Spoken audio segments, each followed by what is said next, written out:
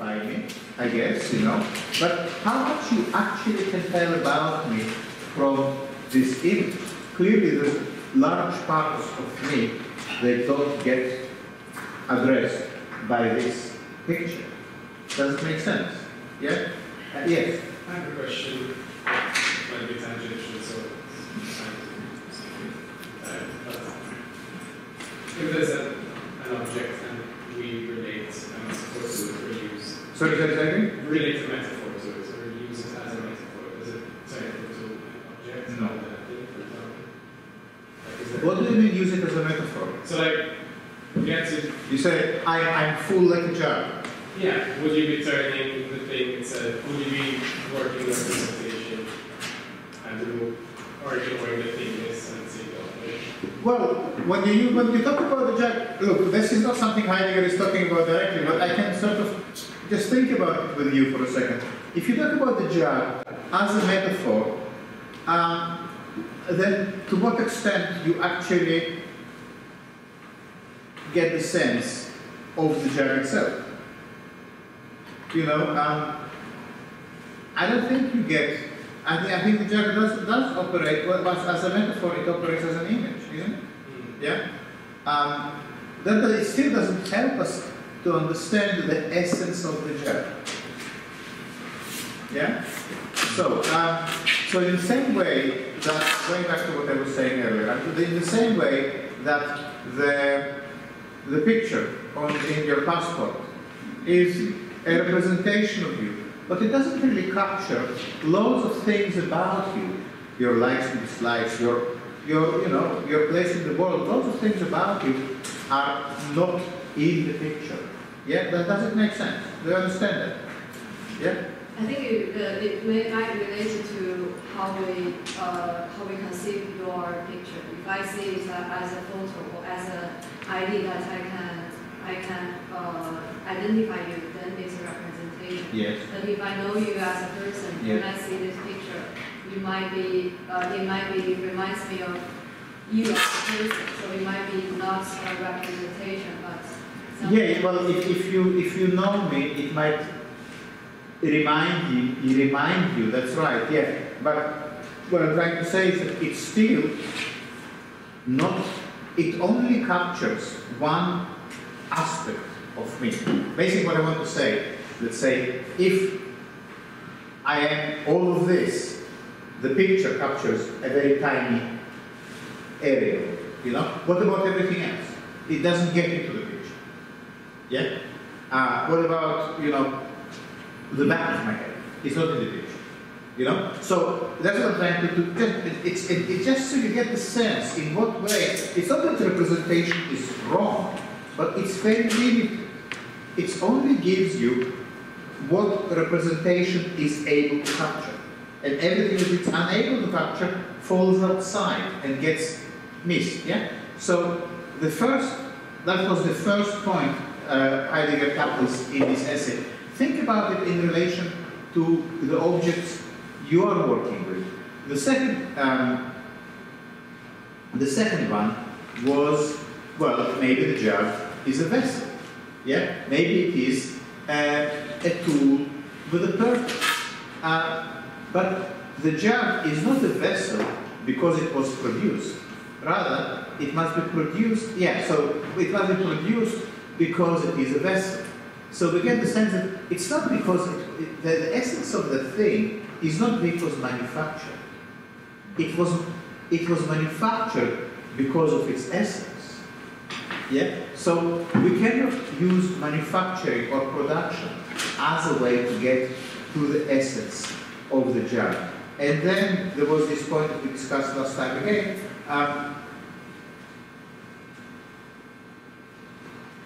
Yet the jar, what's that?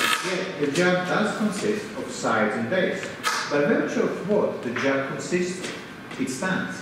What would the jar be if it did not stand? At the very least, a failed jar, and therefore always still a jar.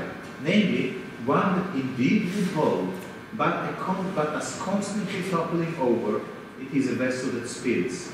But only a vessel can spill. Only a vessel can spill. You remember we spoke about it, that even a broken jug, is a broken jug still a jug?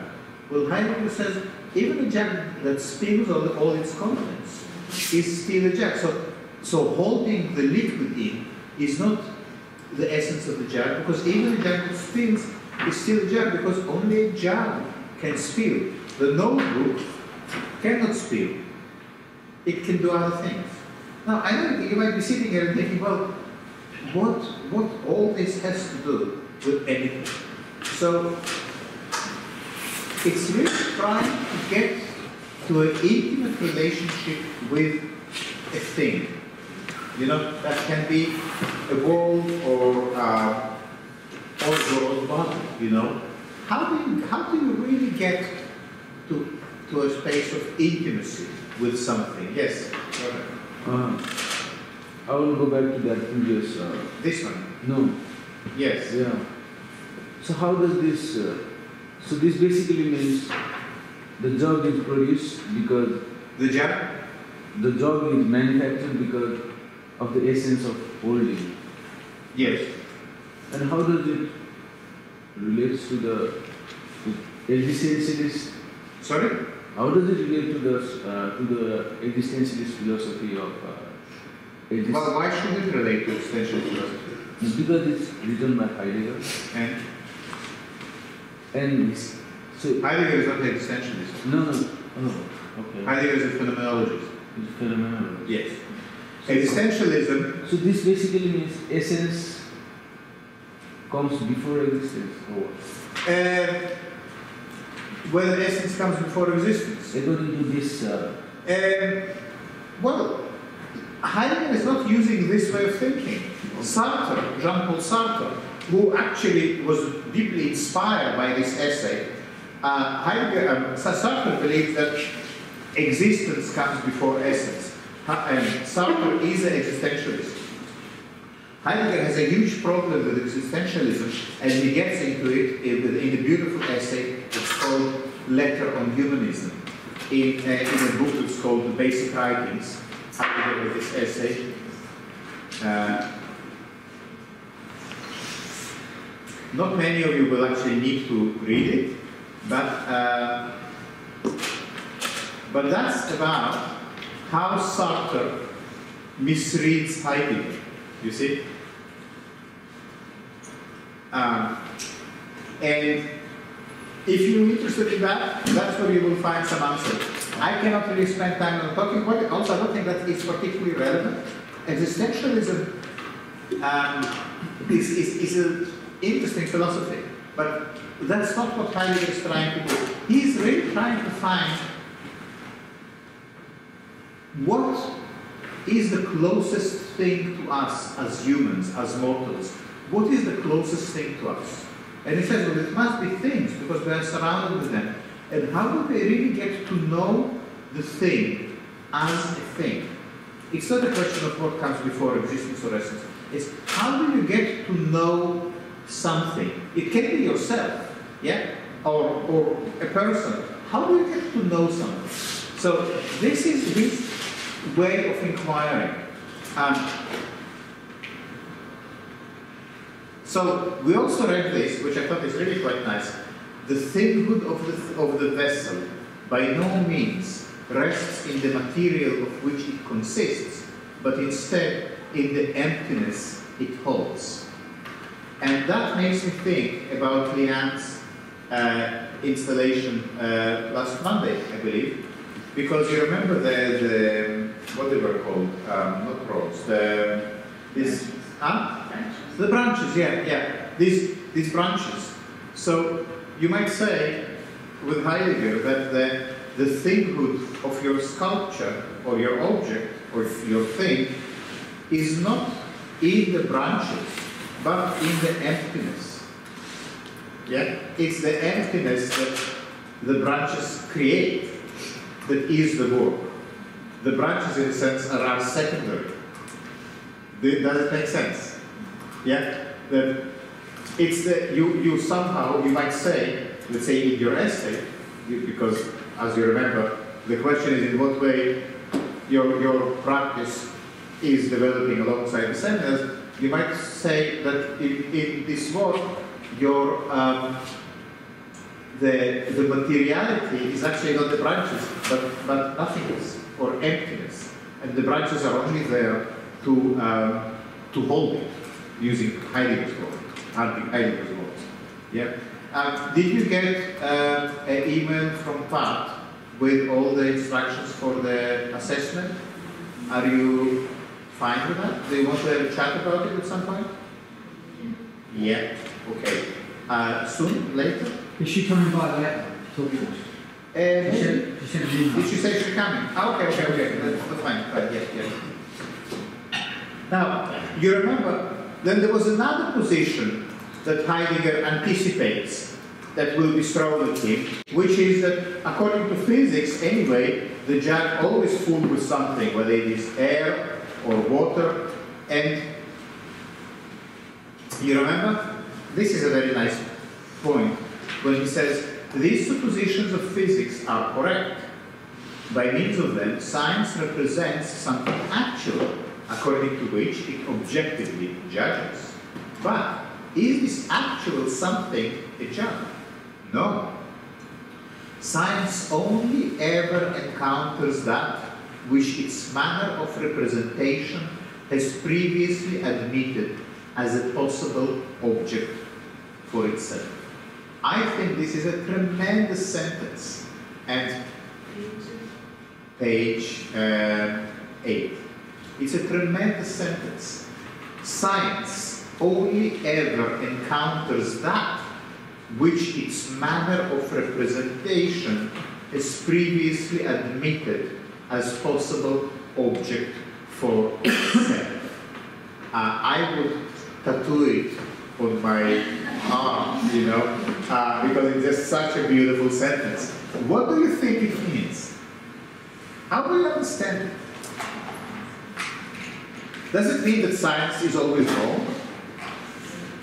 It's a limitation of science, that's scientific thinking. Yeah, and what is the limitation of scientific thinking? You are absolutely right. What is the limitation? It puts a thing as a representation. Science only knows how to represent. So whatever science is interested in, it will only see it as a representation. Think about science in terms of photographer with a camera. Photographer walking around with a camera. Whatever they see in the world, then they will make it to a picture. That is their gift. You know, you show them an elephant, picture. You show them a mouse, picture. You show them a drought or bushfire, picture. You show them refugees crossing the Mediterranean in a rubber dinghy, picture. You know, you show them a hospital bed, picture. Yeah, that's what the photographer knows how to do. So they never fail to break a picture, but that's the only thing they can do. If you ask them, why you didn't help the refugees? Well, I'm a photographer. I take pictures. You know, why you didn't go and help with the fires? I took a picture. So that's like science. Doesn't mean that the photography is wrong or bad. No, it just means it imposes on itself a certain discipline, and it can only see what this discipline allows it to see. Now, I want to ask you something. Is it the same with art? Is art also like science? Huh? It depends On what? what the artist does. Well, it depends in what sense. Does it also depend with photography? Is photography art? Wait. That I think will become clear from this discussion. Is art the same? No. Why not? Good. Who said that? Okay, Ruth. Hello. We No. missed you. Why not? No, it's not. Why not? Because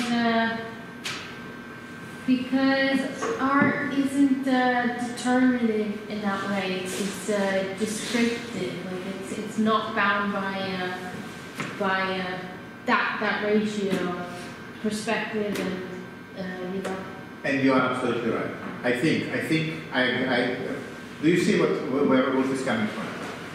By the way, just to introduce Ruth, graduated last year with a very excellent degree from BA Fine Art, and she was lurking on this seminar last year quite a lot.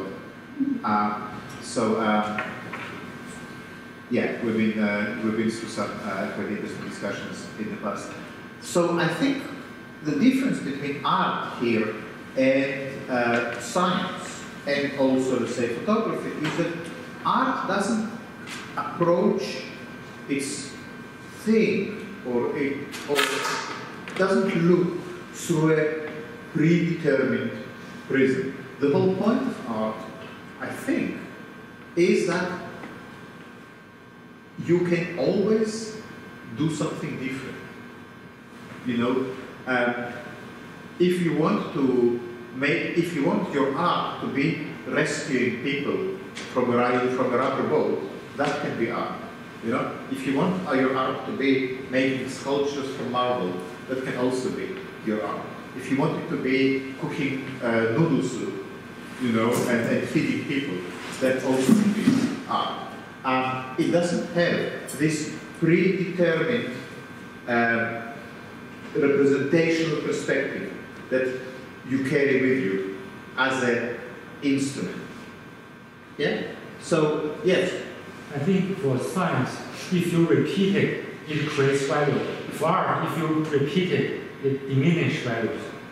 Well, I don't know. I'm not sure about that. It sounds good. Generally, things that sound good maybe not so good. But you know, it's not so much a question of value. It's really very, very fundamental. In contemporary art, of course, we're talking here about contemporary art because traditional classical art was very much like photography. It was aimed at representing things very accurately. But since art kind of freed itself from this representational paradigm, and there is nothing that tells an artist how exactly to approach their whatever. Yeah? So, and for that reason, walking into an art gallery, you don't know what you're going to see. If I invite you to come with me to a photography exhibition, oh yes, I know exactly what I'm going to see. There will be a room, there will be walls, there will be frames on the wall, the frames will be black, and in the frames there will be pictures. And you don't need to go, because here you saw everything. Does it really matter what is the picture of? Maybe that luminous, beautiful black and white street observations by Henri Cartier-Bresson. Maybe that is colorful, tongue-in-cheek picture by Martin Parr, you know? But in the end of the day, it's just pictures in frames, on the wall, at eye level. And so there are some exceptions, you know? Wolfgang Tillmans, for instance, works in a different way. Because he uses art thinking in relation to photography. So of course, it's nice to have rules because you can break them. But if I invite you to come to an art exhibition, can you tell in advance what it's going to be? There's really no way of knowing. Maybe it will be an empty room with absolutely nothing there, apart from a one ping pong ball hanging from the ceiling. And that's it. Maybe it will be completely covered with sort of, you know, toilet paper and rubbish up to the ceiling. Maybe there was a show by Thomas Hirschhorn in the South London Gallery, when he made it look as if the gallery was bombed. The ceiling fell in. Did you see it? I'm sorry, sure. You say it was amazing. It was just, the whole gallery was completely full of rubble and rubbish and bead bags, and it just looked like it was bombed. Which who was it? It was Thomas Hirschhorn.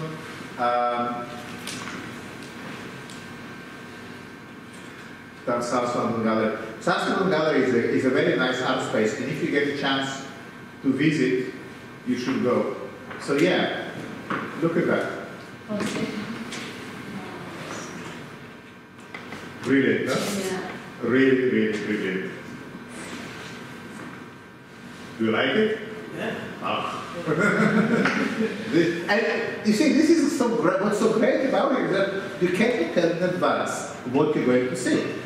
But at the same time, on a different day, in the same gallery, there could be a person sitting on a chair playing the flute, or there could be paintings, or there could be glass boxes with bones. So there's just no way of telling. I can see it like. So Thomas Hirschholm is definitely an artist to explore. Fantastic work. And there are some books in the library. And occasionally there are also exhibitions in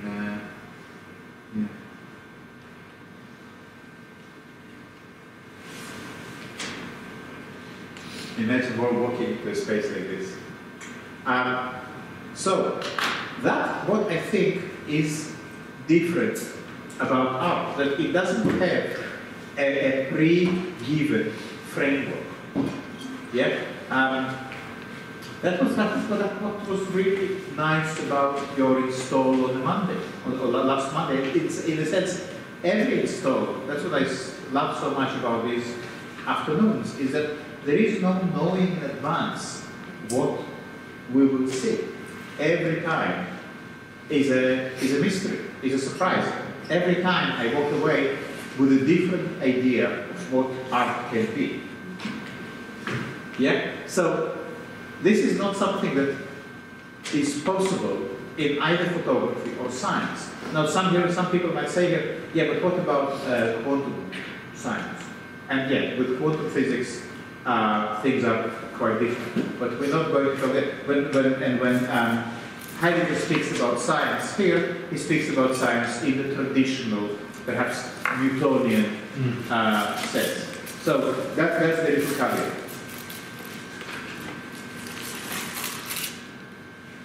Now, this I think is also quite nice. Let's see what it says here. So you have this sentence now. You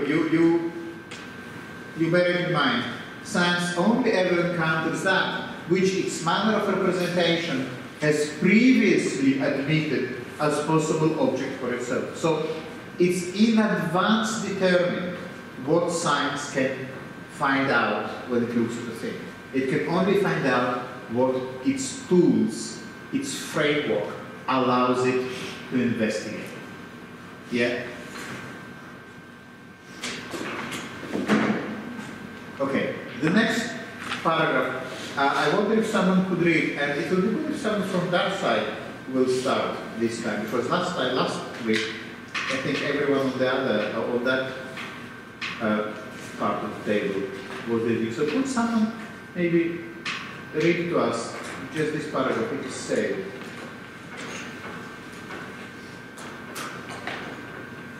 It is said that the knowledge of science is complete, certainly, but what does its conclusion consist of?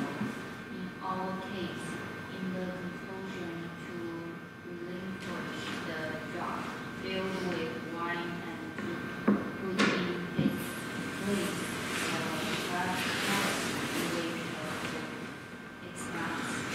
science make the drug thing into something negligible, insofar as the things is not made as Excellent. So see what happens here. So it is said that the knowledge of science is compelling.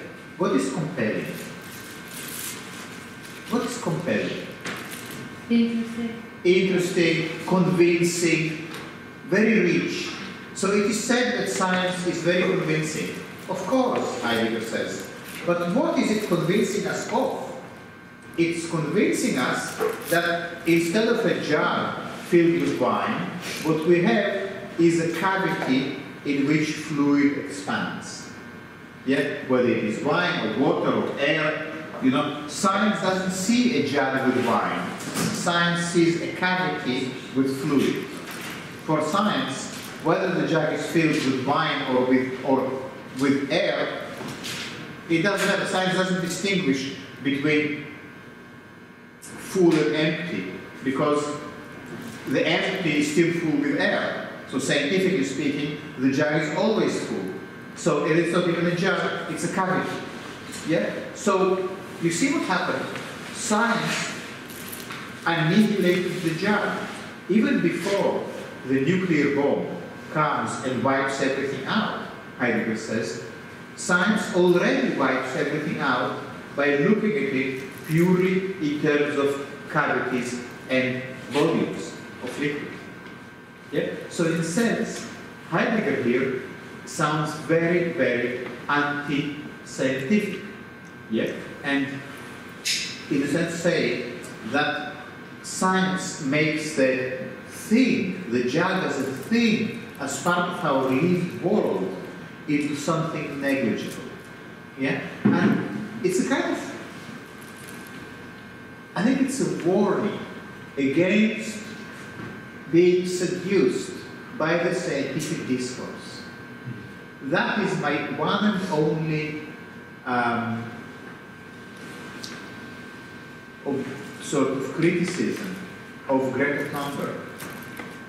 You know Greta Thunberg, who is she's a young person. She might be 16 these days, maybe 17. She just spoke in Davos the other day, and she is her thing is that she speaks about the climate, and she says she started these school strikes, Fridays for climate in Sweden. So and her most sort of like familiar slogan, she says, is listen to the scientists. Scientists, listen to the scientists, what they have to say about climate, what they have to say about what we need to do to prevent the catastrophe. And I think she's wonderful and very, very convincing and did a huge amount. But I am a bit concerned with this listening to scientists, because I think it's the scientists that brought us to this point as well. And it's not also, you know, I have other people say that, you know, yeah, we can listen to the scientists, but before the scientists, people who've been living on the land, like the Aboriginal people in Australia, like the First Nations in Canada, like the indigenous American people in the United States, like the people who live in Africa, they were talking about what we, as the Western civilization, do to the climate and the earth and to these people for a very long time. And no one takes any notice. So it's great to listen to the scientists, but we also need to listen to the people who have already this connection with the land and the air and the world that we lost and now realize that we probably need to try to somehow recover, even though it is probably too late. I don't see Yes. why discounting. Second? I don't see how discounting, like, she's not saying only listen to the scientists. Well, she doesn't say only, but she says listen to the scientists. And I think, yes, I said, it's good to listen to the climate scientists, but there's also other people who could be listening to, like the indigenous populations. Yeah, You know? but she's also doing that in kind of like in an environment where there are people, first of all, in power, secondly, men, Yeah. secondly, like educated. Yeah. So she can't just potentially go and say, listen to indigenous people. She has to put in someone who has more supremacy over men listening to them. I completely understand that, and I think you're right. Strategically, she probably they're doing the right thing. At the same time, I think forgetting the voices of those people, as I just mentioned, the indigenous people, and not having their voice being heard, is a continuation of this Western notion that we know best. Yes. Yeah, first people sort of and like defend our practices by saying humans can engineer their way out of anything. So whenever we get that Semantics. Yeah, but at the same time, we're currently in this situation because of archaic practices. So I can see like why it's done. And I think it gives me the saying that I think it's Einstein or maybe some, I forgot who said that, it says, but if there's a question or problem, you cannot solve this problem by the, or if there's a question, you cannot answer this question by what raises this question. It's right. It's right. Very good. Yeah. There is this expression. I think it is from the Bible, and it goes like this: can the master's tools dismantle the master's house? Have you? Can you see that? Can the master's tools dismantle the master's house? So can you? It's exactly as you say. Can you use the same tools that build the house in order to take this house apart? Yeah. So science brought us to this point. Can we use science to also save us?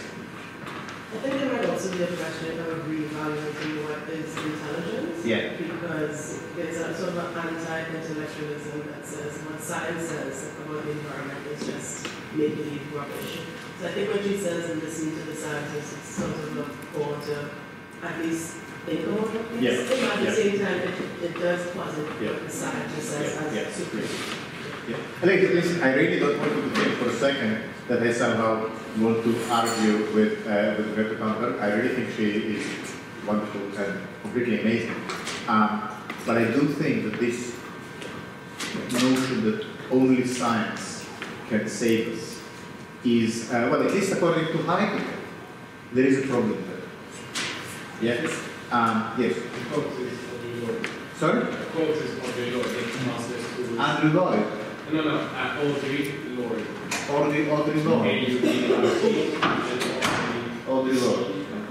And how do you know that? I was looking it up. Okay. Yes. My comment earlier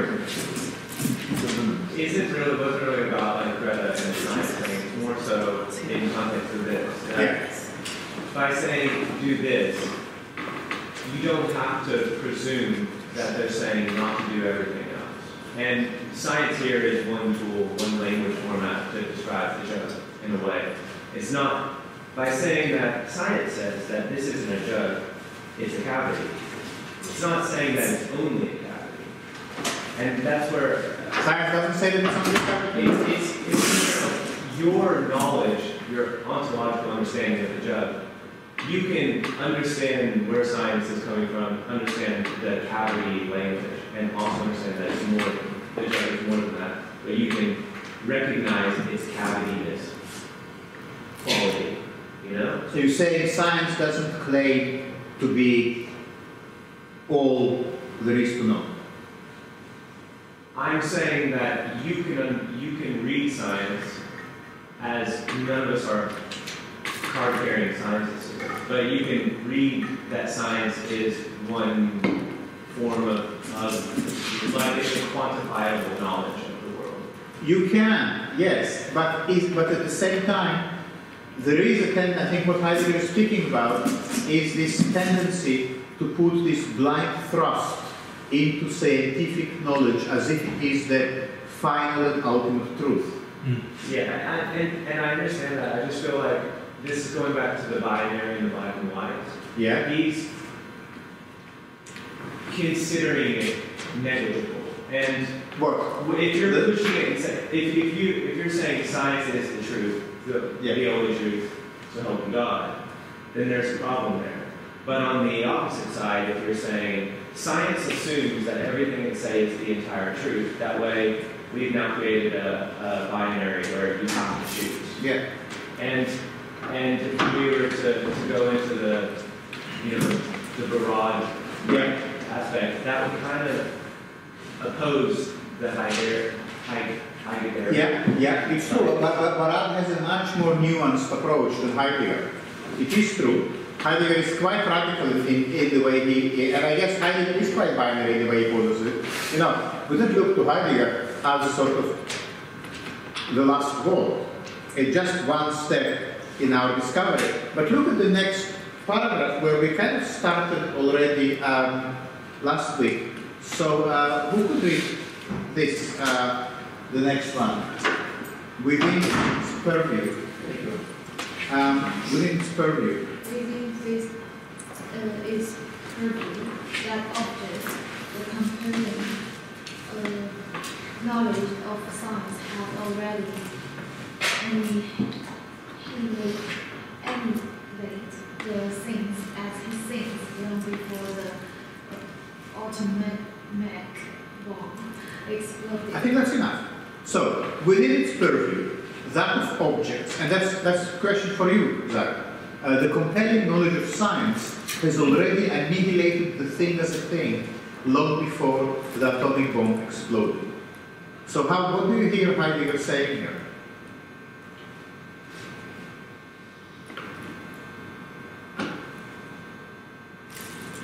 Maybe a few more lines will help. I will read it. The explosion of the atomic bomb is only the crudest of all crude confirmations of an annihilation of things that occurred long ago.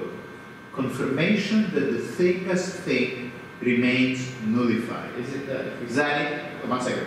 The annihilation is so uncanny because it brings with it a twofold delusion. Will, yes. I was just wondering, is it that if you start seeing things as things and you forget their essence, that the creation of something destroys everything?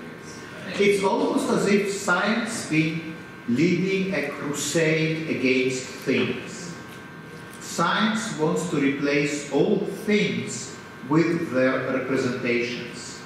Yeah? So it's a bit like Plato's cave. What is Plato's cave? All the real things are replaced with representations on the wall.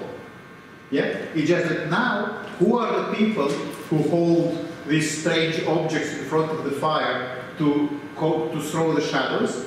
Heidegger says it's the scientists. And the images we see on the wall now is scientific knowledge. Yeah? But this scientific knowledge annihilates what is really going on, of which now we don't have any idea, because where there used to be a jar, we see a cavity. Where there used to be a stream running down the mountain and bubbling along, you know, the sound that the stream makes, and kind of running down into the valley, there is a turbine that accumulates the water, creates massive pressure, generates energy, and lights up the lights in the village and the city. So we don't have the brook anymore, we have power station. Where there used to be a field, there is now a fracking operation that sort of, you know, pushes gas at huge pressure into the geological layers to extract gas. So the field where wheat used to grow, and you used to sort of roll in the wheat in the summer and lie on your back and look at the clouds. There is now, you know, every square meter of this field is worth millions because of what you can get out of it. Where there used to be a mountain, there is now a mine for gold, for aluminium, for zinc. Where there used to be another mountain, there is now sort of they're getting stone well out. So everything is becoming an image. Yeah? And that annihilates the thing faster and more assuredly than any atomic bomb. In a sense, the atomic bomb, when it will come, it will only destroy representations. There is nothing left for it to destroy. That's Heidegger's poetic and undoubtedly quite romantic vision of what is going on. Okay? 1 second. So, obviously, I'm not saying we all need to now become Heideggerians, but we need to understand what is his science, because it is really quite a powerful statement. And you can see how this way of thinking has a lot of agency today. You know, it reverberates through a lot of the culture we're living in now. Yes. Yeah, but it's very interesting to compare what Heidegger said with Carl Jung, who is also at a similar time, who also thinks that the science. Who is saying that? Jung. Okay. Yeah. Okay. Let's leave Jung to one side because it's Heidegger. That's enough. Okay. You know, otherwise, if we have too many people coming to the party, we don't have a chance to speak to anyone. But let's see a little bit more in detail. What is he talking about here? The annihilation that science brings. So, science is a force that annihilates. That is very Heideggerian. Science destroys. Yeah? This annihilation is so uncanny. You remember the word uncanny? Unheimlich? Uncanny valley? This annihilation is so terrifying, in other words, because it brings with it a twofold delusion. Twofold delusion. One, for one. So could someone read to us the first delusion? Who is next? Please.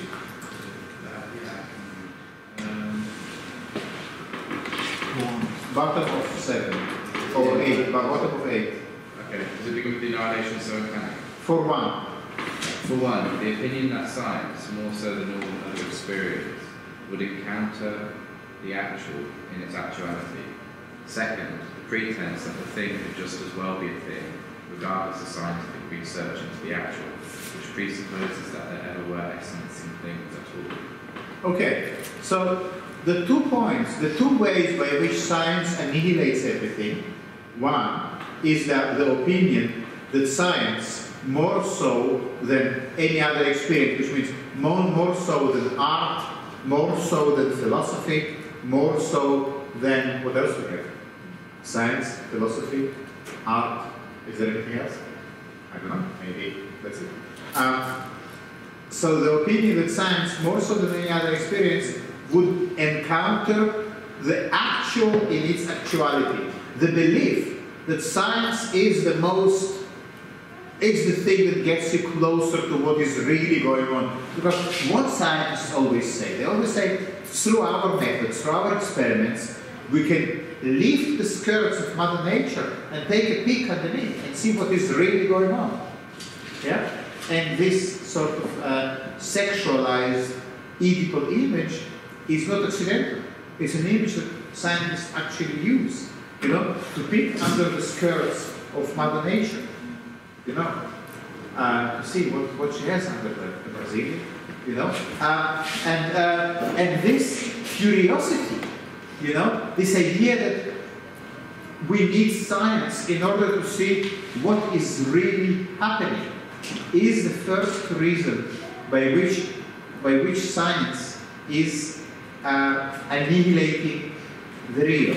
And the second is the pretense, the misguided belief that a thing could just as well be a thing regardless of scientific research. That's a little bit like what Zach said, that even though science comes and says it's cavity, it doesn't stop us to see it as a thing. Heidegger doesn't think so. Heidegger believes that this is a pretense, which means it's a misguided thought, because if the things had ever shown themselves as things, then the thinghood of the thing would have been evident.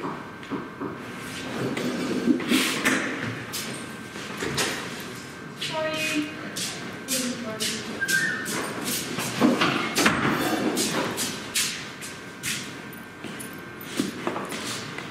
So, if it was true that we can still get hold of the thing as it is, even though science says that it's a cavity, then if that is true, why we still don't know what the thing is? And we don't know what the thing is because science came in between, and all we can really get hold of now is representations. So it's the same old Plato scale. You see how useful it is to understand what is the core philosophical problem.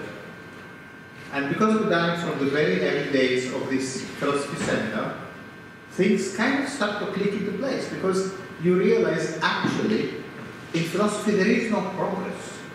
we're all the time dealing with the same thing.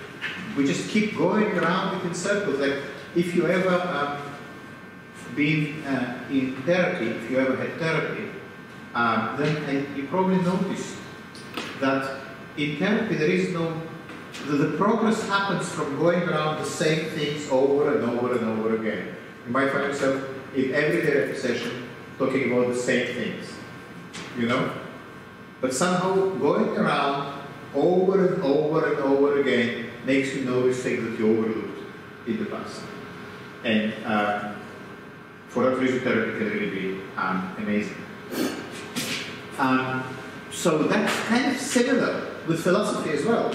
It's not about, well, science is all about progress.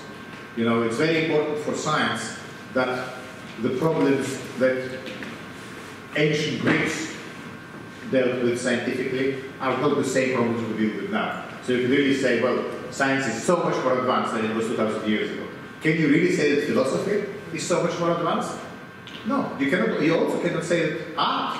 Would you really say that our art is so much better than the Greek art? You know, you wouldn't say it's kind of doesn't even make any sense. You look at the very early cave paintings that are maybe 7,000 years old, and they are wonderful, wonderful art objects. You know, is what we do now is it a huge progress? You know, would we say that Shakespeare is better than Homer? You know, you wouldn't. It's kind of doesn't really make sense to talk about it like this. So, how is it that we allowed the scientific way of thinking to come between us and the world? Yes, Ken. I think it's you're saying it's science. It's not science, it's business, because the science that it's not science, it's what? It's not science that's created the issue, it's business, because it's business, it's a science, it's businesses that use science and use science in a way to profit that has overlooked what indigenous peoples and tribes and the way they lived. And you know, you could trace this back, and I think that's what he's saying, a long, long time ago, when Europeans started exploring the world and using their science, and you know, just raping and pillaging the world.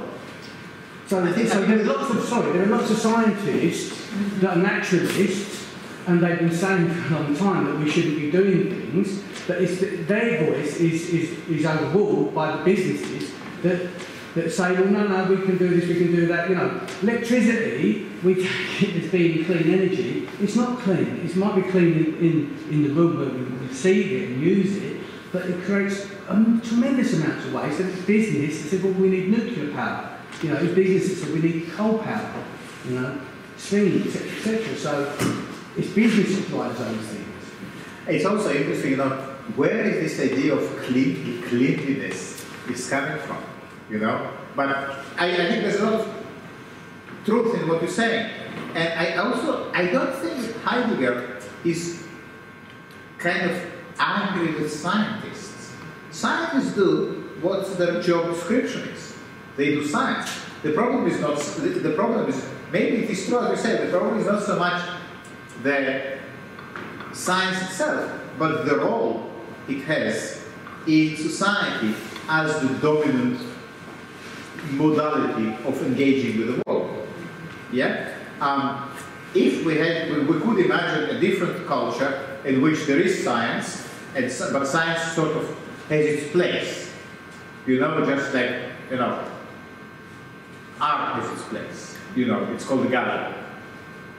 So, but, you know, art is not the dominant universal discourse. So on that level, I think you're right. And the way you bring in capitalism and business is very interesting. And I think it kind of resonates with what Heidegger is saying. Look at the next paragraph. And who can read now? What is the basis? I just want this.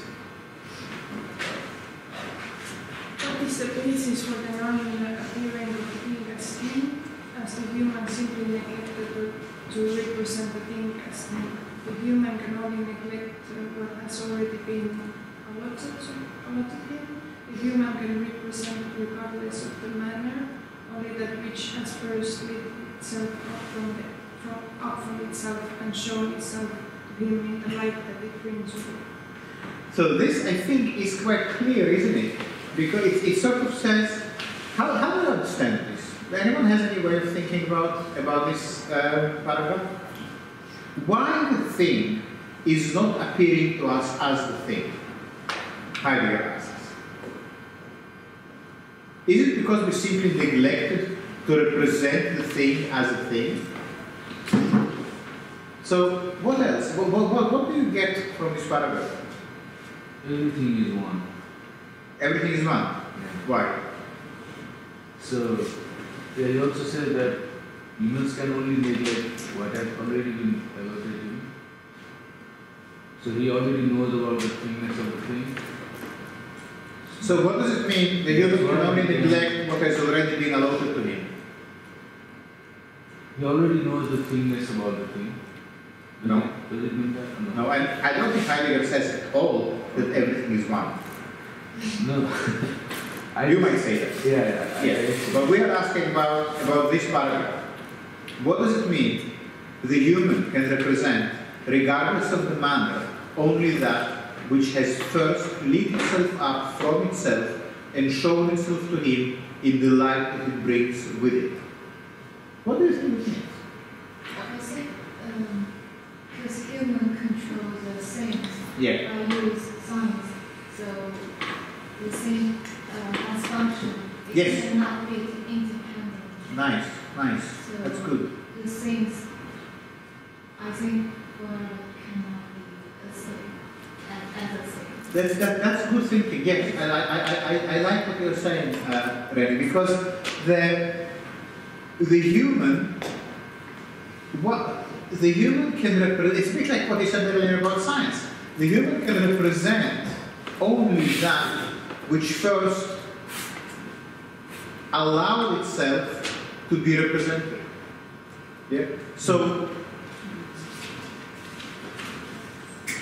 and now, drum roll. But what now is the thing as a thing, such that its essence has never been able to appear? So what finally is the essence of the thing? So,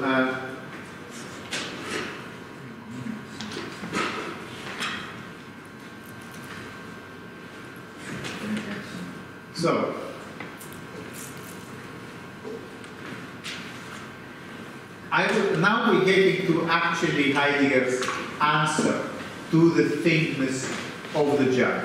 So page 9. How does the empty of the jug hold? And who will read to us this? Okay. How does the empty of the jug hold? It holds in that it takes what is poured into it. It holds in that it retains what is taken up. The empty holds in a twofold manner, taking and retaining. The word of holding is thus ambiguous. The taking of what is poured in and the retaining of the poured nonetheless belong together. Their unity, however, is determined by the pouring out, to which the jug as jug is correlated. The twofold holding of the empty consequently lies in the outpouring. As this, the holding is authentically how it is. The outpour from out of the jug is giving. In the gift of the pour, there essence is the holding of the vessel. Okay, great. Let's stop here for a second. In the gift of the poor, there essences the holding of the vessel. So we are very close to what Heidegger believes is the essence of the jug. So let's go through this paragraph. Thank you very much for reading it line by line. So how does the jug hold? It holds in that it takes what is poured into it. Yeah? So it holds in the sense that it retains what is taken up. So to hold means two things. It means to take and retain. So, you know, my flask, let's say, took some tea from the canteen, so it received it, and now it also retains it. Yeah? To receive and to retain. Okay? So, and what this receiving and retaining amounts to, that it's, why do you receive and retain in the jug? So at some point you will be able to pour out of the jug. Yeah? Let me remind you of the jug we are talking about. Yeah? So, so the jug receives and retains in order so later it will be possible to pour out. Okay, so far, so simple. Yeah? This pouring out, this outpour from the jug is giving. In the gift of the poor, there are essences of the holding of the vessel. So imagine that we are sitting I invited you to my house to a dinner, and we are sitting around the table, and there are glasses on the table, and I bring out a jug of wine, for instance, and I pour it in your glasses. Yeah? And this is my gift to you. You are my guests. Thank you. Thank you very much. You are my guests, and I'm pouring the wine into your glasses. And this is hospitality. This is welcoming. This is a gift. Yeah? So, and Heidegger says, here is the essence of the jug, that no scientific research will be able to capture. The jug functions in the delicate relationship between the guest and the host, in the welcoming of you around my table, in the making you feel at home, and in basically getting the celebration or the party started. In the gift of the poor, their essences, the holding of the vessel. This whole trouble of making the jug, this whole trouble of making it from earth, of giving it a certain shape, giving it a handle, it was all so I will be able to offer you a gift. Yeah? Now, this gifting of the wine is obviously specific to the jug. If you came around my table and I took out, not a jug, if I brought out, let's say, a hammer or a mincemeat, you know, it would be a different thing altogether. So, whatever thing you want to talk about, you really need to ask afresh, every time again, what is the essence of this thing? The essence of the notebook will be different from the essence of the jug. Maybe the jug is about gifting. Is the notebook about gifting? No, I don't think so. The notion of, even though I can give you a notebook as a gift, the notebook essence is not gifting. Yeah? If the essence of the jug is the gifting of the wine, what do you think is the essence of the notebook? Maybe recording. Yeah. So if, let's say, the jug, you see how we can use Heidegger to take it into a different territory. The notebook also holds. Yeah. It holds my thoughts. It holds my dreams. It holds my plans, my calendar. Okay. How does it hold? It holds with the paper. Yeah. And the cover, perhaps. Yeah. So in what way it holds? It holds in the way that it allows you to write and also preserves it. Yeah, in a sense also kind of hides it. So perhaps something to do with hiding is essential to the notebook. Because I can write something and I can close it and then it's hidden. Yeah? And you don't know what thoughts I have about you because I wrote it all in a little notebook. Yeah? So the notebook will have a different essence to the jug. But that's how you get to the essence. You know, you could do the same thing with flamenco. You could do the same thing with reeds. You know, it's just about really asking what is it doing in my life? In my life, not scientifically, but how am I using this thing? Because also it could be that my use of the notebook is different from yours. You know, maybe for me is hiding. For you is actually if you're writing in the notebook because you want to publish it and and make yourself famous. So it could be that the essence of the notebook for you will be different. But that's how you get to the essence. Okay, good? Yes? Question? Yes? I was curious though, if you can accept that the essence of the object is subjective, then I can see why. Yeah. I think you're trying to set a trap for it. I'm not saying that the essence is subjective. I'm saying that you need to work it out for yourself. Yeah? Okay. Because I'm not sure that even with the jug, that it is universally one thing for everyone. I think Heidegger believed that. But I'm not sure. And it's an open question. Maybe the jug in your house is used as a toilet. Yeah? And by the way, many jugs that you see in the British Museum were used as toilets.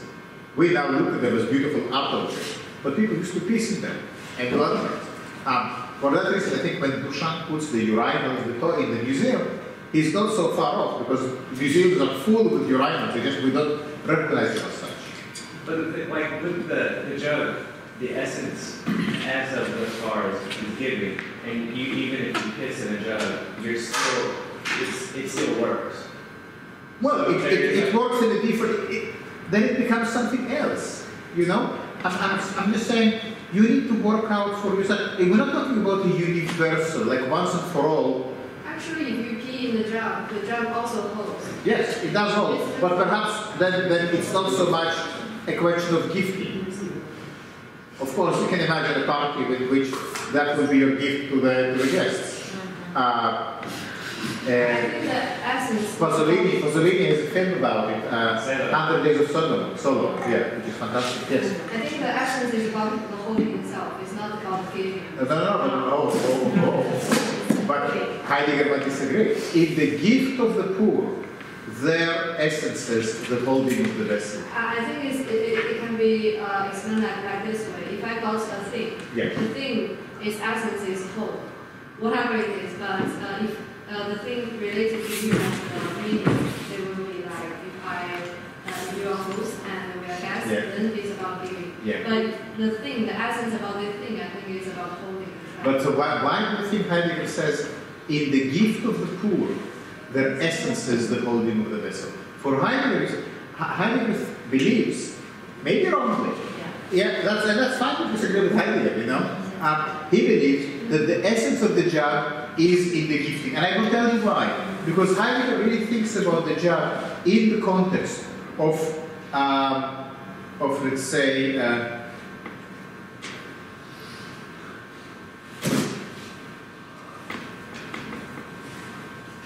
in the context of these kind of jugs, which are the Greek urns, that were often used specifically for wine, for celebrations. I get it, maybe because only human can pour it. If the jug is itself just a jug, it can only hold. But when human use it, very good. That's brilliant. Excellent. Good thinking. Good work. Yes. Maybe he means that only the thing that can hold can give. Yes. That's why. Only the thing that can hold can give. That's true. Yeah. That's true. That's why. That's true. Well, we had a little nuanced discussion here whether there is a kind of. What I'm trying to say is that we don't need to feel that there is only one way to relate to the jug. The jug in your household and in my household can have a different role. The question is to work out what is your relationship with it. If someone worked it out for themselves, it doesn't mean that it equally applies to you.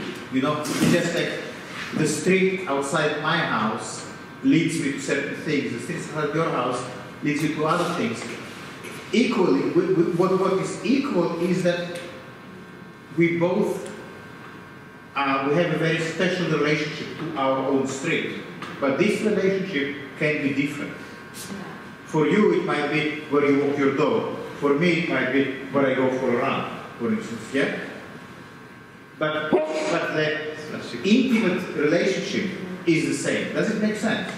Yeah. So what I'm talking about here is how the thing you are working with as artists, because that's ultimately what it's all about.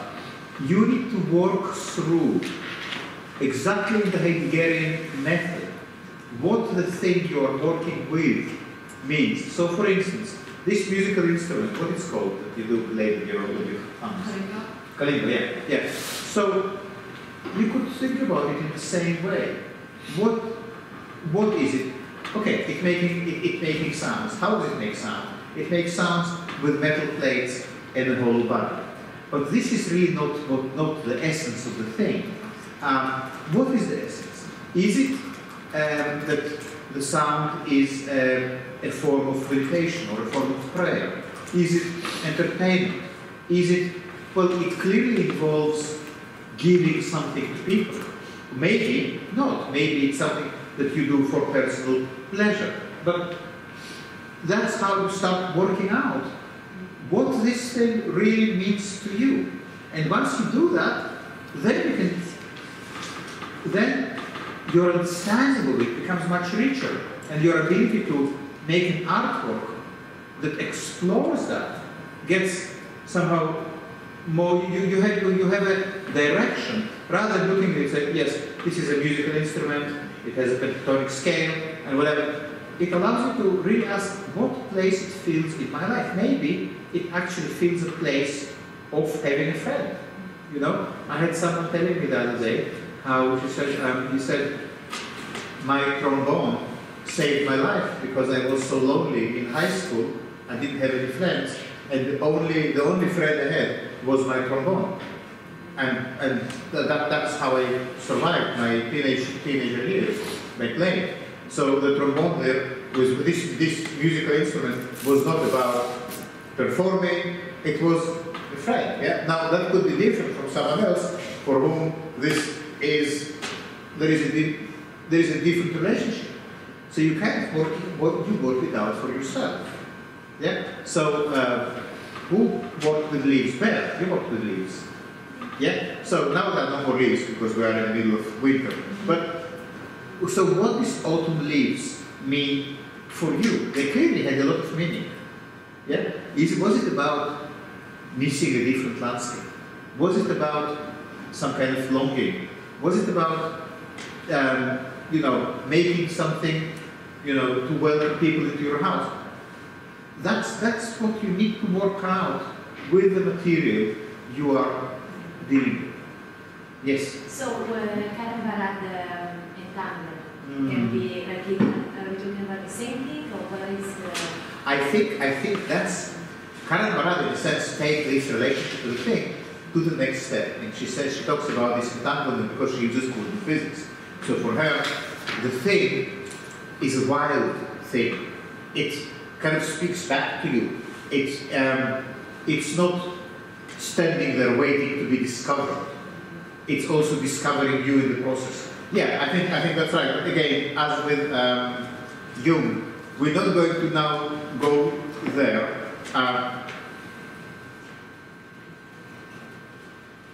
Okay. Yes. I want to ask how you have put something like what I just said before, and you were like, that sounded really good. Yeah. You write it down. Can you repeat it? About like how it's about the sentence in the gifts of the poor, their essence, the holding of the vessel. So a judge can only holds, but only human can pull it. So that's Yes. so that's a connection Yeah. with from you to the thing, to the job. Yeah. So, in the scientific understanding of the job as a cavity, there is no room for human agency. But what you are saying is, in the Heideggerian, the job, as we said it earlier, you remember the job holds, and it has a handle, and you hold it by the handle, how the job is an extension of human qualities. Now, who can give gifts? Who is giving gifts? Giving gifts is a human activity, no? One of the very ancient activities is gifting.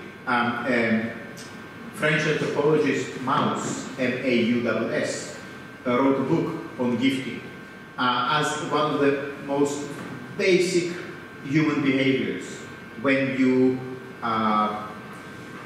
need gifting as a way of creating a relationship. If I give you a gift, then you might not kill me, then you might protect me, then you might give me a gift back. You know how in so many cultures there is this exchange of gifts happening. When, let's say, two people get married, then there is a dowry. It's an exchange of gifts between families. Now, you give me something of yours, I give you something of mine, then we create a bond. Then we create a kind of a commitment. Yeah? So gifting is a very essential human behavior.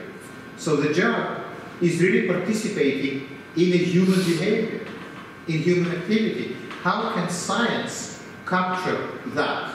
Yeah? There is no way, because it doesn't have the instrument to address gifting.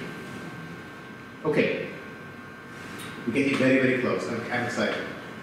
So, who will read the next thing? I can read. Okay, Ruth. So, I want you to read.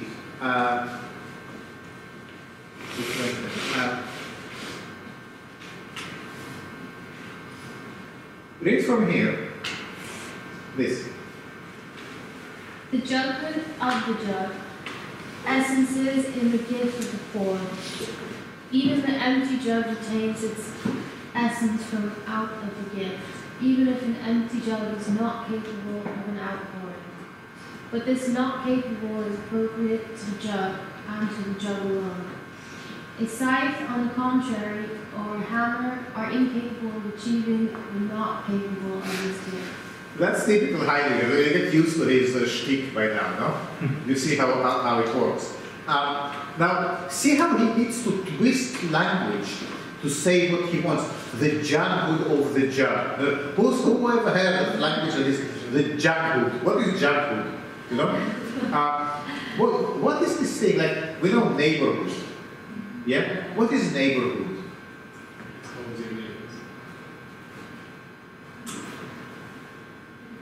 Hood is a kind of. Let's what kind of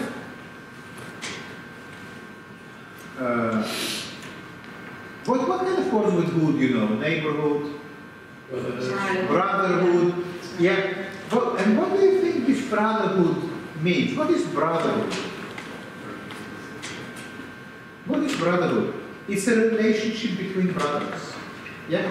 So the hood is kind of a relationship. Yeah. So Heidegger needs to say things like a jughood to suggest that there is a relationship with a jug. So the jughood or the jughood of the jug essences in the gift of the poor. Yeah. The essence of the jug is in the gift of the poor. Even the empty jug retains this essence. Even the jug that has nothing to pour still retains this essence, because even though it's not capable of pouring, only the jug is not capable of pouring. A scythe, you know what is a scythe? Is a farm instrument.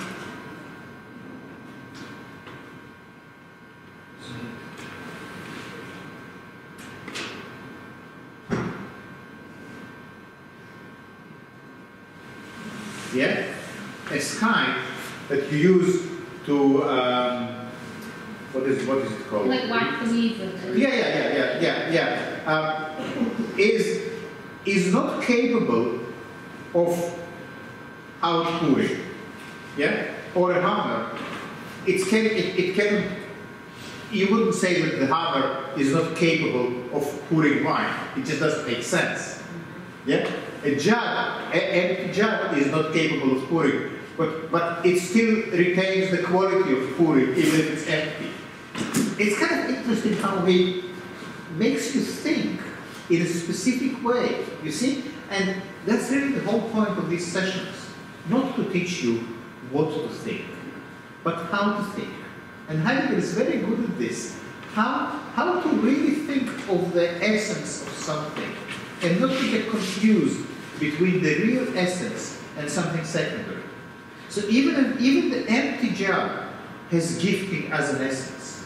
Because a hammer cannot gift wine, cannot outpour. Well, obviously you cannot pour wine from a hammer, but you wouldn't even say that in a sentence.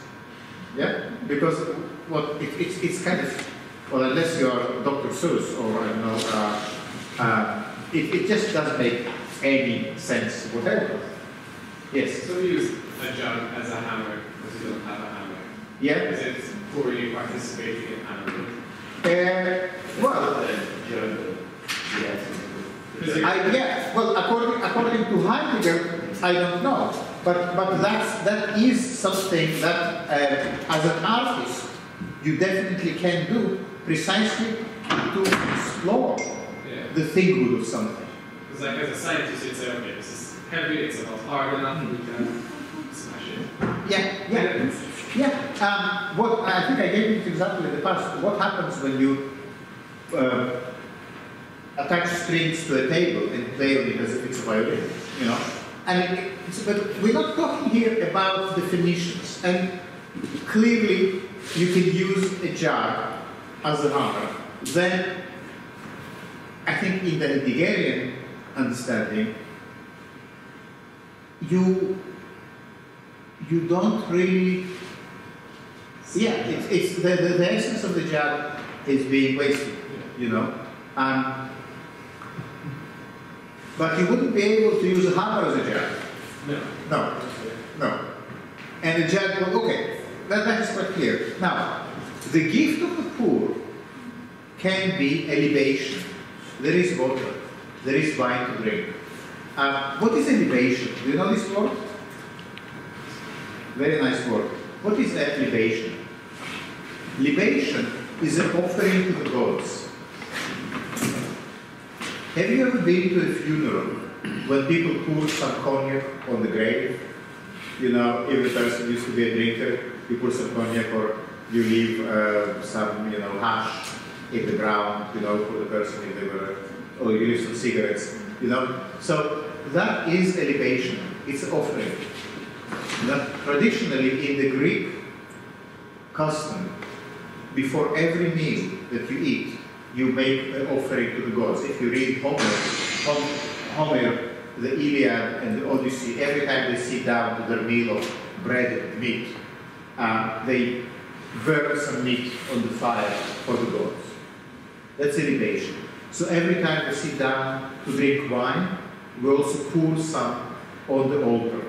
I mean, it's a bit like if you walk into a Hindu household, there will be a Ganesh, and the Ganesh will have a banana or some nuts or something like that, you know, and there will be an offering for the god. Yeah, I think in some cultures there is an offering to Buddha as well. Yeah, it will be like flowers, for instance, in many Thai temples. Yeah, is it familiar to you? Yeah, this offering. That's kind of what libation is about. So the gift of the poor can be a libation. There is water. There is wine to drink. Now, the next paragraph, can someone read to us? In the water of the deep, there abides the spring. In the spring abides the stone and all the dark slumber of the earth, which receives the rain and dew of the sky. In the water of the spring, there abides the marriage of sky and earth. They abide in the wine that the fruit of the vine provides, in which the nourishment of the earth and the sun of the sky are betrothed to each other. In the gift of the water, in the gift of the wine, there abides each case the sky and the earth. The gift of the power, however, is the jughood of the jug. In the essence of the jug, there abides earth and sky.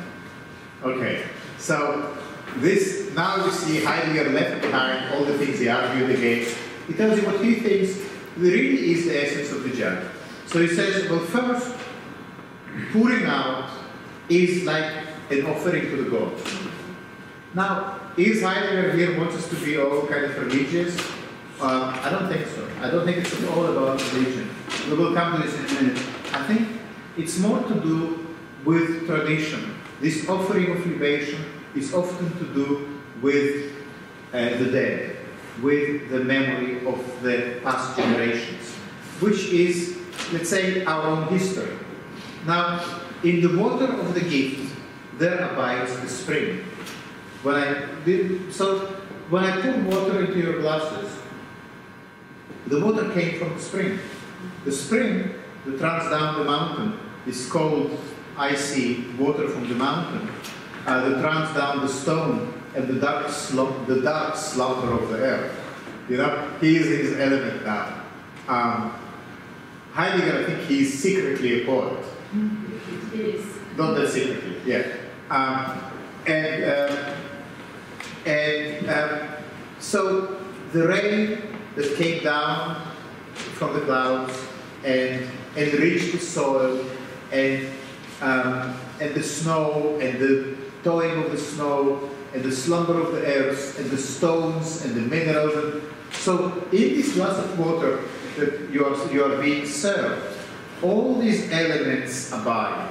The earth, the sky, the stone, the whole of the natural world is in this glass of water, plus some chlorine, if you are in London, some calcium, some fluoride, and all these other things as well. Yeah?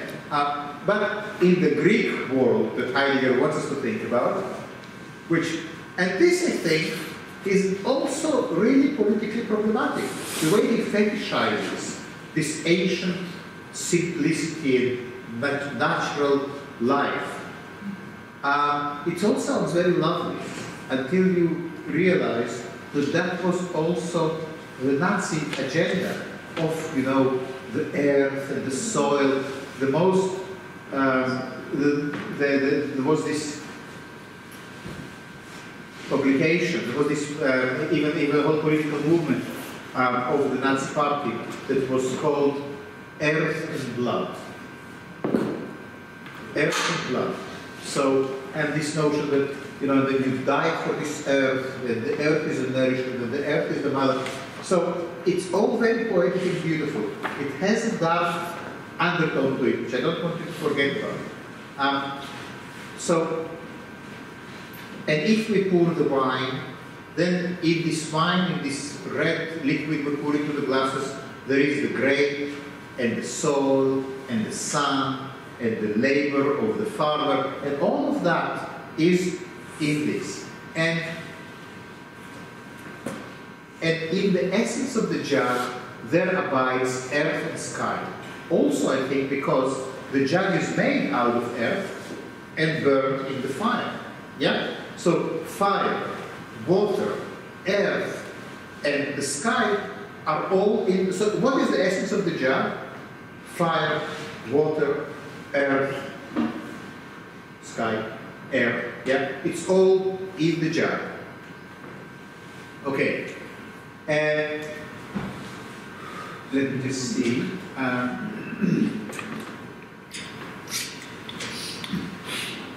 Okay. Let's do a few lines here.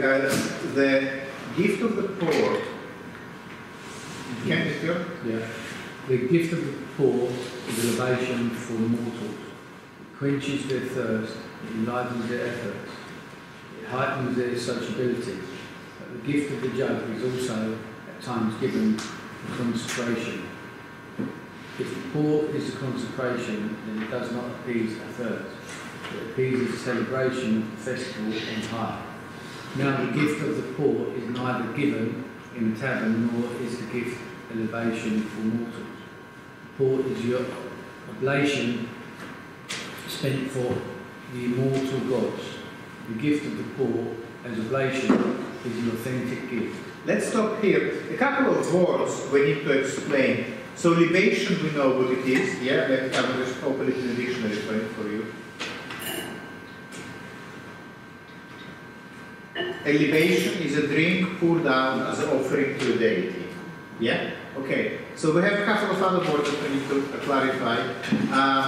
What is consecration? To make sacred. Yeah. Consecration from sacred is to make something, again, it's about a religious term, to make something sacred. How do you make something sacred? Well, you need to do a ritual. And the ritual can involve, for instance, pouring wine at the corners of the temple or something like that. Yeah? And then it becomes sacred ground. How do you make something sacred? Sometimes you draw a pentagram in the middle of the room, you light 5 candles. Yeah? So, what else do we have? There was another word. Oblation. Oblation. What is oblation? Yes. What is oblation? It's giving bread and meat to the gods. Yeah? Another thing. So, oblation and libation are all these. It's all about this offering. What Heidegger is talking about here, he wants you to realize that the jar has a certain spirituality to it. You can call it, the spirituality can be religious, but it doesn't need to be. The point is that science wants you to see the jar as a purely physical cavity that holds liquid. Heidegger says, well, it's also a spiritual object, because it can be used in a religious, it can be used, and it is used in a religious ceremony. It is a spiritual object, it is an object of friendship and gifting, and it's also a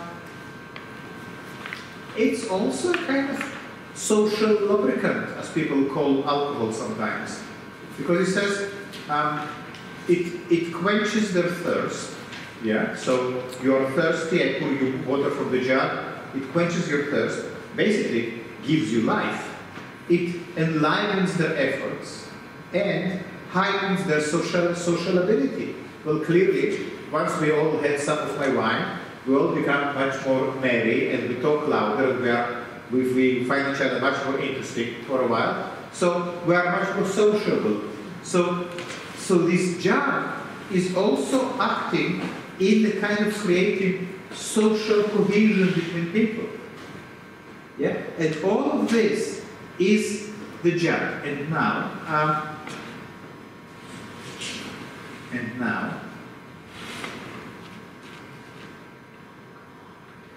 I'm going to skip because he gets into a little bit of discussion here about the origin of the word thing.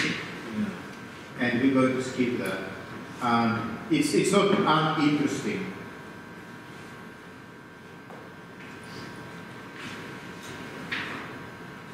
I think it goes back talking about Neanderthals. Yeah. But I want to get to the mortals. And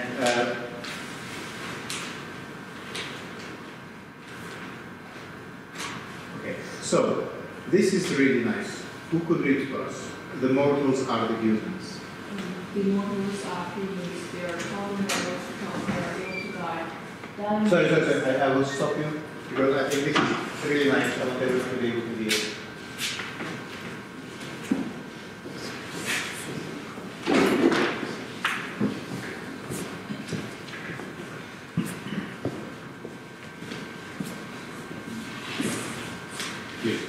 The mortals are the humans. They are called the mortals because they are able to die. Dying means to be capable of death as death. Only a human dies. The animal comes to an end. It has death as death, neither before it nor after it. Death is a strain of the nothing. never something mere being, but nonetheless essence, namely as being itself. Thus, as the shrink of nothing hovers in itself for the essence of being, as the shrink of the nothings, thus is a refuge of being. Mortals we now name mortals, now because their earthly life ends, but rather because they are capable of death as death. The mortals are who they are as mortals by ascending in the refuge of being. They are the ascending relationship to being as being. Thank you. This is pretty intense.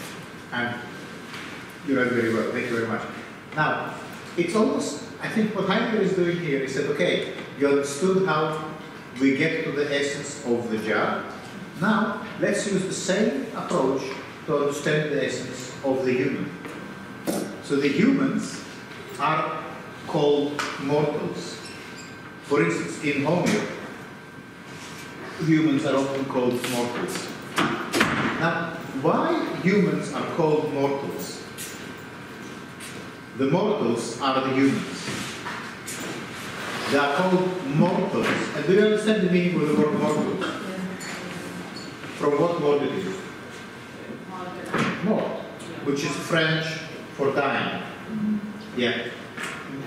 They are called mortals because they are able to die. Isn't that beautiful? Humans are called mortals because they are able to die. Strange thing to say, no? Because doesn't everything die? You know? Isn't like everything here going to perish one day? No, not according to Heidegger. Dying means to be capable of death as death. Only the human dies. Why do you think Heidegger says only the human dies? Because we can think of them as death. Exactly. Did you hear that? That's very true. That's absolutely correct, Nico. Because only humans, Heidegger says, can think of death as death. The animal comes to an end. So what is the difference between the human and the animal? What is the difference between the human and the animal? Yes. That's right. The animal doesn't. That's right. Yeah. So now, whether you agree with it or not, it doesn't matter at the moment. Obviously, there's a lot to say about it, and we know that some animals mourn, others will die. So again, there's no point arguing with Heidegger. What we try to do is to understand what he's saying. He's saying, so what is the essence of the... If we understood that the essence of the jar is the gift, and the essence of the jar is the sky and the earth and the fire and the water, so what is the essence of the human? The essence of the human is death. The essence of the human is death. Because only the human can die. Only the human is capable of death as death. Only the human dies. The animal comes to an end. It has death as death, neither before it nor after it. The animal doesn't have death as something that awaits in the end. According to Heidegger, by the way, the human also doesn't have death as something that waits at the end. The human has death as something that is present in their life all the time. You know? And that is very important in Heidegger. It gets much more discussed in more depth in his big book, Being and Time, when he says that he speaks about living towards death. He says that there are two ways basically you can live your life. You can pretend that death is, well, there are three ways you can live your life. You can pretend that death will never happen and just live as if there is no death. You can pretend, you can either, alternatively, you can say, well, I know that I will die one day, but not now, and I don't need to really worry about it, because when it will come, and until it comes, I can just live my life as if I'm never going to die. then one day I will be proven wrong, but by that time I'm dead, so who cares? Yeah? That's the way most of us live. We know that we're going to die, but we don't want to think about it today or tomorrow, and we just live as if we have all the time in the world. And there is the third way, which for Heidegger is the only authentic way, is to live every minute from full awareness of death as being here right now. Death being this integral part of your current being. So your current being is already saturated with death. That's Heidegger believes is the authentic life. It actually, on some level, corresponds with Buddhism, don't you think?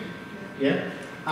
And I think I mentioned to some of you that German philosophy since the 19th century was influenced by, to some extent, not hugely, but to some extent, Eastern teachings of Zen and of Upanishads and the Bhagavad Gita were translated to German, and German philosophy from Schopenhauer onwards is aware of these thoughts and influenced by them.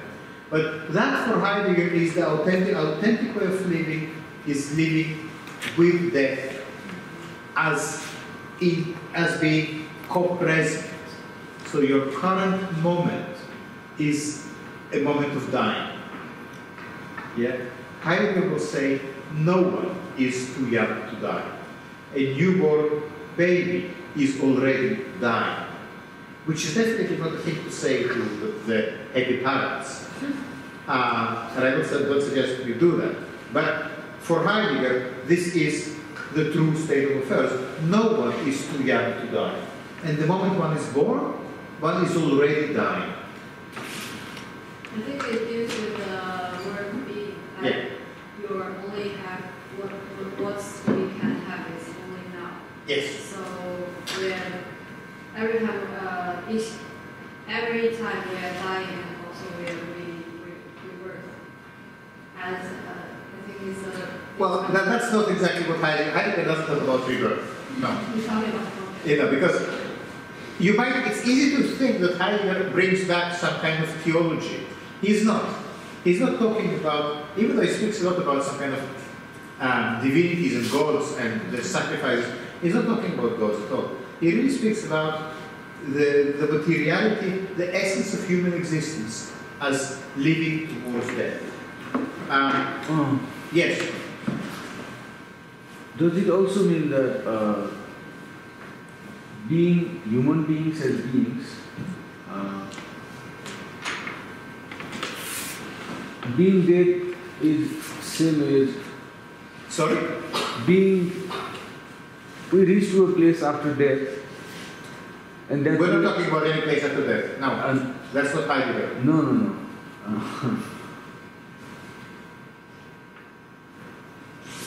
Is being dead same as not being born? That's nothing to do with what we're reading here. So, you also say that human beings are, what is that? Capable of death as death. Yes. Yes. Capable of death as death means capable of awareness of death. Yeah. Yeah. Only the human, he says, is capable of death as death. So, of real death. Is it awareness of death or is it experience of death? I mean, well, it's the knowledge that we are mortal. Only the human knows that they are going to die. Okay. Yeah. It's nothing to do with afterlife. No. It's only the human knows that they are going to die. So, this knowing makes it death as death? Yes. Okay. Okay. So, death is the shrine of the nothing. Remember the nothing, our old friend the nothing? Death is the shrine of the nothing, namely of that which in all respects is never some mere being, but nonetheless essences as being itself. So death is the essence of being. If you ask what is the essence of being, is death. That's Heidegger. What is the essence of being human is being mortal. Yeah. Now, this is not at the same time, you might think, is it some kind of sort of Gothic nihilism? Oh, you know, we're going to die. No. It's what Heidegger feels is that we most of the time live our lives in a kind of oblivion, not really understanding what is going on, because we don't want to face what is really going on. What is really going on is that the essence of our life is death. Yeah? And it's hard to read it without sort of feeling that there is something deeply pessimistic.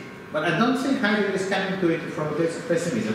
He's speaking about what does it mean to really live, not to live in a kind of haze, not to live in a dream, to really grasp what you have and get the most out of it. He says, in order to really get to the essence of what is going on with your life, you need to know what is your essence. And your essence is dying. The mortals, we now name the mortals not because their early life ends. No, the mortals we now name the mortals not because their earthly life ends, but rather because they are capable of death as death.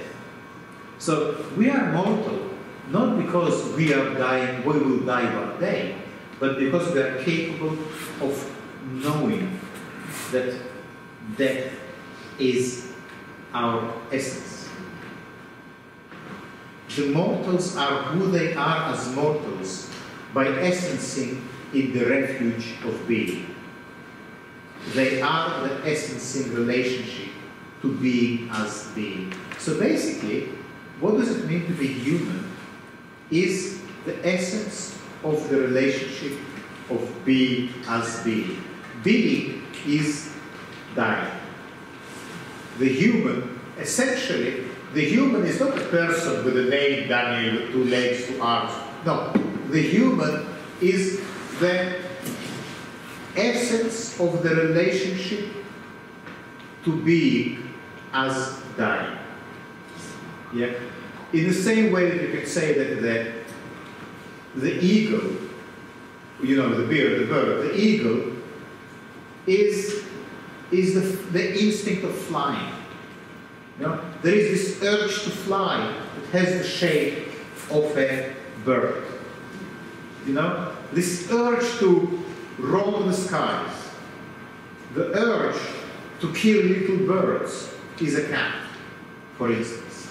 Yeah? And I adore cats, all mine especially. But they really are killing machines.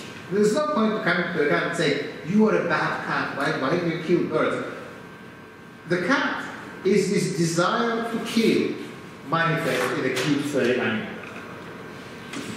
Yeah? And the human is the desire to die manifest in flesh and bone. Yeah? The human is the expression of the essence of being. The essence of being is death. And the human to death is what eagle is to flying. Yeah? This death is our wings, if you like.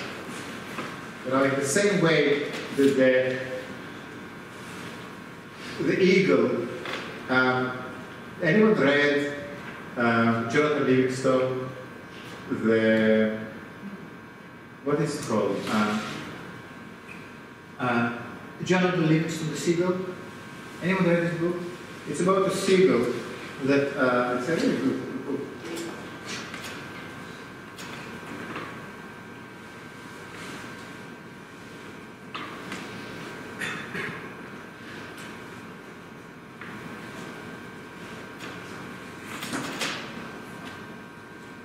If you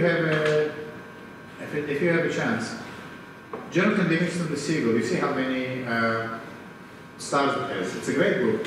It's about this seagull, which is a seabird, that all the others fly to find food, but he's just flying for the hell of it and making sort of circles in the air, and just flying because he really loves flying.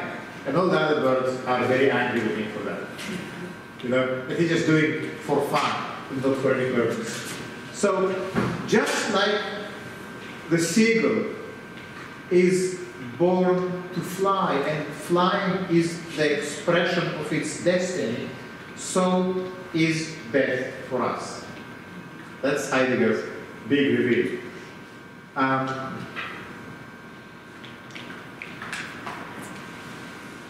Okay, so, Zach, is it you now? Yeah. Could you read us from here up to here?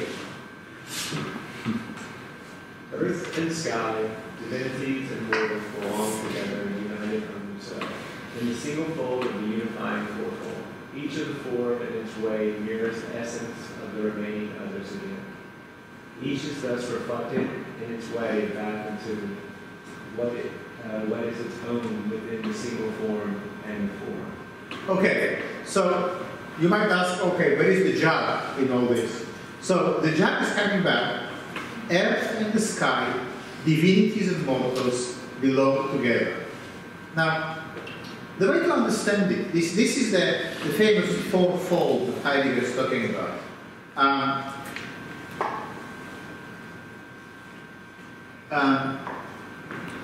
Yeah, it goes about it for a while. But we're going back to the jug, the famous jug.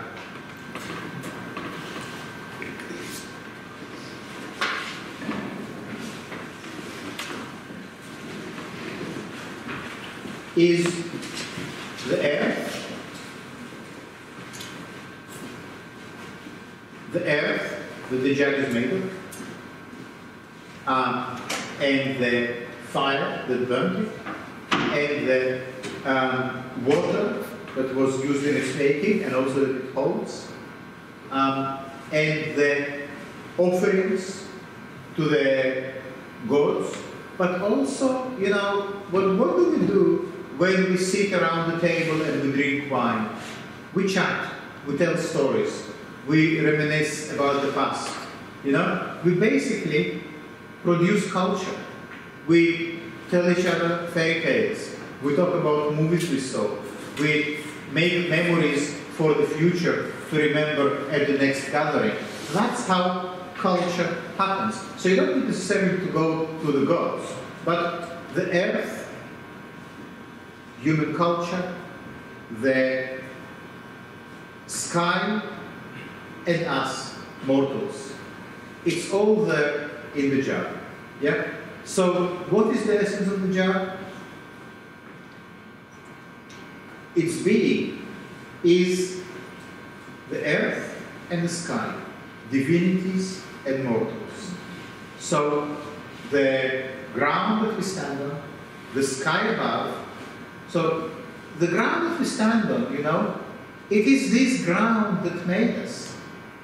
We are born of this specific earth, the little rock, the seventh rock from the sun. Yeah? This specific earth. Some people believe that once we make this earth uninhabitable, we can just take our iPads, go into a spaceship, go to Mars, and start afresh. Now, Heidegger would say to that, you are fools, because there will be no starting afresh. If your earth will be the earth of Mars, it will not be the same humans who will be walking it. It will be completely different humans. And it does make sense. On Mars there is no atmosphere, so you will have to live in sort of the glass domes with sort of pumped air. You will be eating basically your own excrement enriched with vitamins. And do you think you life will continue as normal? Do you think it will be basically the same? No, it will be completely different form of life, because the earth will be different. So the earth that the jug is made of is also the earth that makes us who we are. The reason we are the way we are, with that many fingers, that many legs, these various abilities, they are both brought by this environment that we are living in. A different environment will produce a completely different human. Yeah? And the sky is the limit of our world. You know? What is beyond the sky? Well, various things, but definitely not us. What us is the limit, is our boundary. Beyond the sky, I'm not saying we cannot go beyond the sky, but what Heidegger will say, it will not be the same thing. It will be something else. Because these are the real physical conditions that make you who you are. And then there are the mortals, us for whom death is our abode. Death is our safe place, if you like, our security blanket. We are born to death in the same way that birds are born to fly. And then there are the divinities. What are divinities? Well, this is our culture. This is what's been passing through the generations. The literature, the books, the fairy tales, the music, the songs, the hymns. That is the divinities. Yeah? Again, we don't need to go necessarily to any kind of religion. So, culture, the earth, the sky, our own mortality, all that is the essence of the jug. All of that is in the jug. And so, you see how far away we went from looking at it as a cavity with a volume of something. For Heidegger, the jug holds, in a sense, it's a mirror of our own existence, of its ground, its limitation, its history, and its existence as finite and mortal. Yeah? All of that, that is the jug. And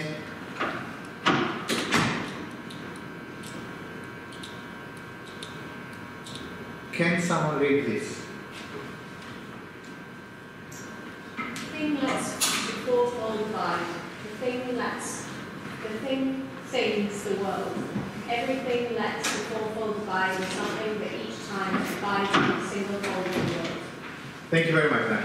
So, the fourfold is what we said earlier. The earth, the sky, the divinities, and the mortals. So, this fourfold, what it means in your own life, you know? It means you have some culture that you brought with you here. You have some history. Again, different for everyone. You have a ground on which you are walking.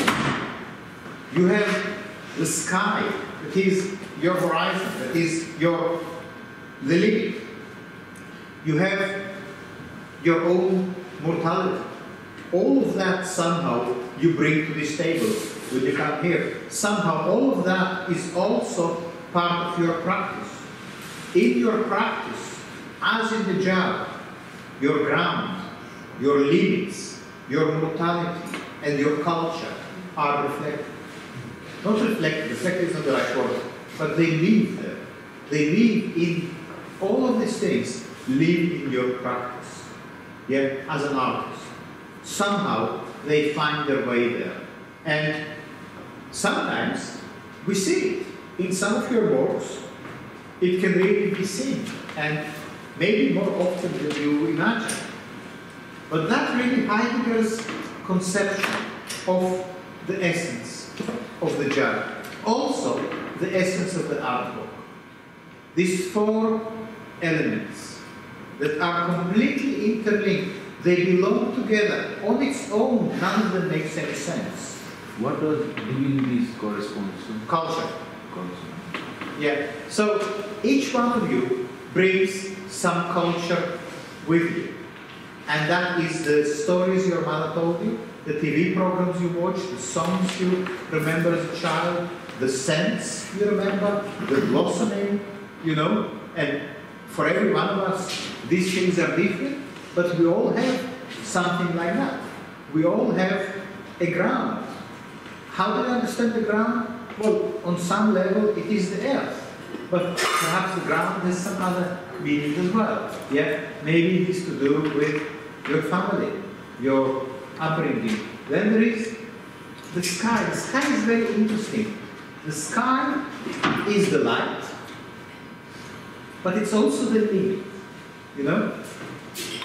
And we all bring here to our practice our sense of being mortal, our sense of that being is finite, and without this sense, perhaps there is no possibility of making art.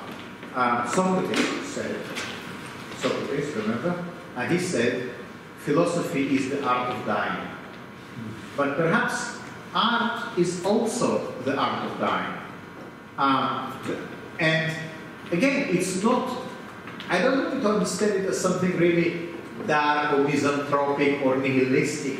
I actually think it's very energizing, because it means, well, you just cannot afford wasting your time on stupid things. Because there is an end to it, there is a finite amount. So think very carefully, because before you spend your time with the wrong people, doing the wrong things, because if you really live your life from awareness of its finitude, you might worry less about minor problems that always happen. And you might be more grateful for the experiences that this present moment holds. Yeah? Because it's not going to happen again. There is a certain, again, going back to Greta Thunberg, one of the things I think she's saying is that the huge mistake, the biggest lie you were telling, she says, these world leaders and business leaders, as Ken, you were saying earlier, is that the biggest lie is that there is a possibility to have an infinite progress, that the sky is the limit, that the resources are infinite or limitless. So whenever someone talks to you about something limitless, you know in your heart of hearts that they're telling you a lie, because we are not limitless, we are not infinite, we are finite. So that's what Heidegger, in a sense, is saying. How do you live your life as an artist? Yeah, from this awareness of finitude. And I think in that we actually did come to the very last of this essay. And just these final two lines. Could you read, please, Anna? Humans are the models. Page 20. Humans as the mortals are the first to dwell in the world as well. Only what is light or world ever becomes a thing. Okay. Humans as the mortals are the first to dwell in the world as world. Only what is slight world ever becomes a thing. What do you think about that? Do you have any thoughts how to understand it? Anything here you don't understand?